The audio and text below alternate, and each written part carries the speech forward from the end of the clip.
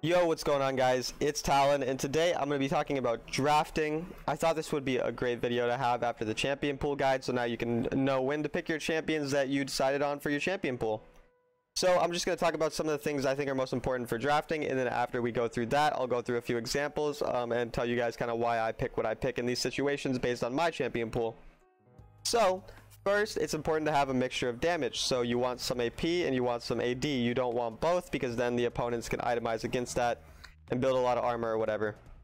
Now, there are situations where this is less important, and one situation is when you have a lot of true damage. If you have a lot of true damage, it's not going to matter as much whether or not you have a lot of AP or AD. And then another important thing is if they have less tanks and not very many front lines, they're not going to be able to itemize as effectively against just one singular damage type.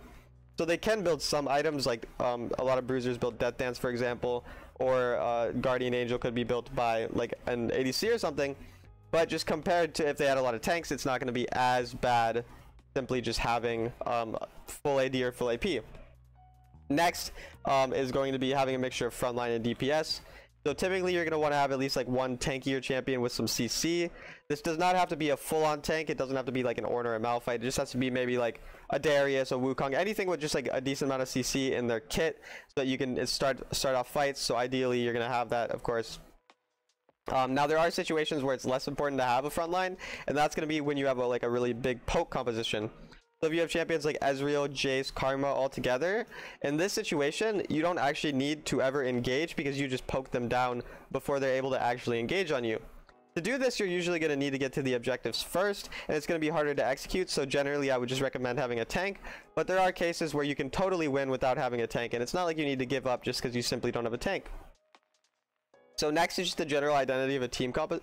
So again, if you have a lot of poke champions, picking another poke champ might be pretty good in those situations to just really like lean heavily towards that, but also having a good mixture still in your identity and not being too heavily focused on one thing. So not just having 5 tanks or 5 backlines is typically going to be ideal. Then another important thing is kind of picking for your matchup in lane. So if you are, you obviously don't want to get countered in lane just as much as later on in the game. So generally you're going to want to, if you can, see what the opponents are picking, and then in that case you know pick based on that so that you can ideally counter the enemy, or at least not get countered by the enemy laner. And then lastly is going to be a mix of early and late game champions. So if you have 5 early game champions, then if the game goes to a certain point, you're just kind of going to be screwed over because you're not really going to be able to win because you're just going to get outscaled so hard.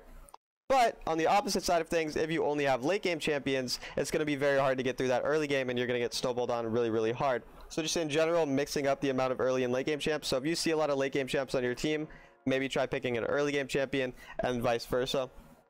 So those are just some of the things I think about while I'm drafting, and then I'm just going to take you guys through a few drafts, let you know what I'm thinking, let you know what's good and bad about the drafts, and what I maybe would have done differently had I done it again.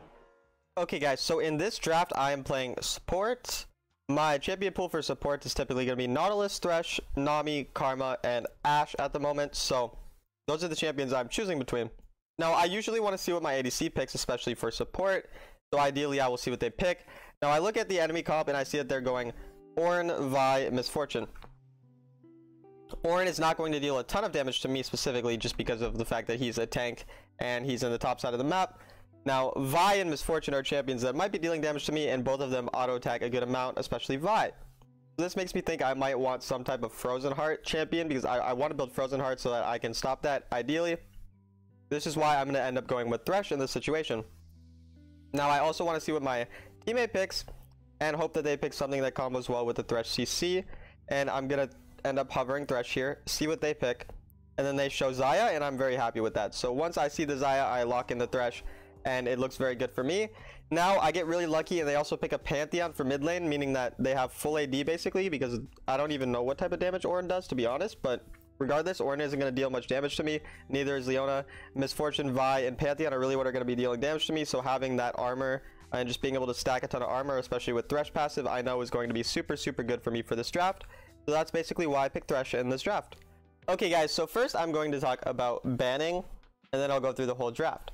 So I typically just ban a champion that either counters my champion really hard, counters a couple of the champions I play really hard, or I just consider to be annoying, unfun to play against, and really strong. So for me, Lulu is extremely annoying, extremely easy to play, probably the best support in the game in my opinion right now, and just overall really broken, so I end up banning her. Again, whatever champ annoys you or counters you is fine to ban. We see an Ornn early here. I know we need a front line. My Nautilus is banned. I decide I'm going to go with Thresh. He's tanky. He's got good CC.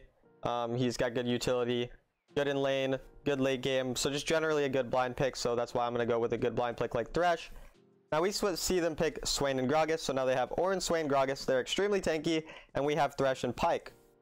Neither Thresh nor Pyke deal much damage to front lines. So we really need people who can melt through their front lines, as well as a good mix of AP and AD so that they can't itemize against us.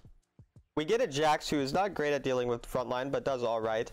And Jax does some AP, which is decent, but apart from that, we're going to get a Riven. Again, Riven can work okay against the front lines, but not great. We don't really have anyone to really melt through these front lines.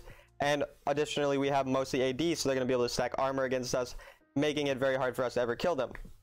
So what we would need from the ADC here is ideally like a Vayne or a Corki, because Corki does AP, or Vayne because of the true damage and the really good melting tanks. So if we got one of those types of picks, it'd be really good for us here. But instead we end up getting a Jhin, which is not great. And the reason for that is, again, because Jhin does not deal a ton of damage to front lines.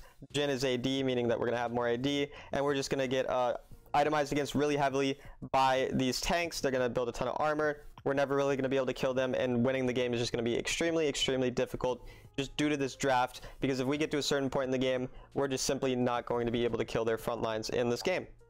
Okay guys, so this next draft has some really important things that I want to note as well. So here initially I see that I already have a front line in the jungle Nautilus, and then I have a not great laner in Kai'Sa. So initially I'm thinking about I already have a front line and I need to somehow assist this Kai'Sa in lane as much as possible to get her to the late game. So from my champion pool, I'm thinking that Nami is probably going to be best at doing this because of how good her laning is. I can really help out the Kai'Sa, and since we already have a front line, I don't really need to be playing a frontline champion. So if we go through a little more, they have a ton of poke with Ezreal and Jace. So because of all that poke that they have there, I need to make sure that I have some way to deal with that. Healing is a great way to counter poke champions. So in general, thinking about the type of comp they have and what their comp wants to do and figuring out a way to deal with that is very important. So here I'm Nami. I can heal up the poke that Ezreal and Jace do to my team. And then I also bring the heal spell so I can heal it up even further. And then alongside that, again, the great laning with Kai'Sa and the fact that I already have a tank in Nautilus, as well as the fact that I'm going to be mixing up our AP and AD since I have an AP champ in Nami. And then we have the AP in Nautilus, and then Kai'Sa can choose if she wants AP or AD, and then we have the ZAD. So we have a good mix of AD, AP. We have front line as well as good back line. We have good laning. We have a good mix of late game and early game with the Kai'Sa, the Katarina, the Zed, and then like also the early game laning with myself and with Nautilus and all that. And then we have the counter to their composition because they have, again, now with Teemo as well. So they have Teemo, Jace, Ezreal, a lot of poke. So we interact very well into their composition, which is why I think that this draft is quite good for us. Alright, that's going to be it for the video, guys. I hope you enjoyed as always. Again, just important to note, kind of thinking about who you're countering on the enemy team, who's going to counter you, mixing up the early and late game champs.